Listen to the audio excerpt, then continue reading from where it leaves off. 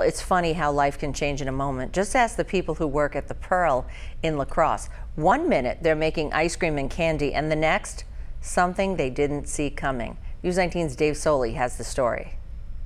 It's the staff, it's the people that come in, the customers that come in. And there's something else. The atmosphere created in an old-fashioned ice cream parlor. It was a different era. This is like a working museum. This is what was all across America at one time. And families came here, and young people came here, and people of all ages came to enjoy a treat. 1 week ago, that included a visit from President Biden. Something at the time that was a bit of a challenge for TJ to grasp. It was in the moment. I guess I didn't realize it because everything was happening so fast. They had learned the night before about the visit and were told they could not tell anybody. They came in early the next morning to prepare. One girl, it was her first day, and when she got scanned by the Secret Service for weapons, she wondered what kind of place this was. And at that point, she didn't know the president was coming. And then she seemed so nervous. I said, okay, well, it's because President Biden is coming here for ice cream. And she looked shocked. And I said, well, it's nothing. Wait till you see who's coming tomorrow.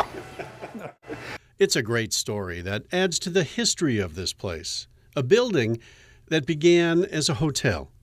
Before TJ and his wife Michelle opened the Pearl in 1993, they traveled the Midwest looking for material to create an authentic, old-fashioned ice cream parlor. And this place was floor to the ceiling gutted. They accomplished their goal. Physically, the building was ready. But TJ learned an important lesson from his dad, Oscar. One February, my dad walked in and said, hey, the Pearl's closed. And he said, why? And I said, well, Dad, it's February, and it's like today the high is going to be 12.